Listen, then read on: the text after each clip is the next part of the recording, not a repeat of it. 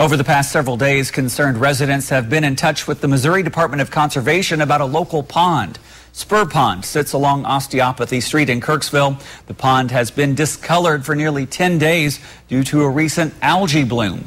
Conservation specialists say the bloom is normal for this time of year and does not present any human health risk. However, those using the pond are afraid the over-oxygenation could kill the fish. Anglers are certainly free to keep fishing there. If they're uncomfortable with it, they could consider going to Forest Lake or to Hazel Creek Lake. Hopefully, we're hoping by Saturday or Sunday that Spur Pond will be pretty well back to normal appearances. Todd told us the algae cells are expected to get back down to normal numbers within the next few days.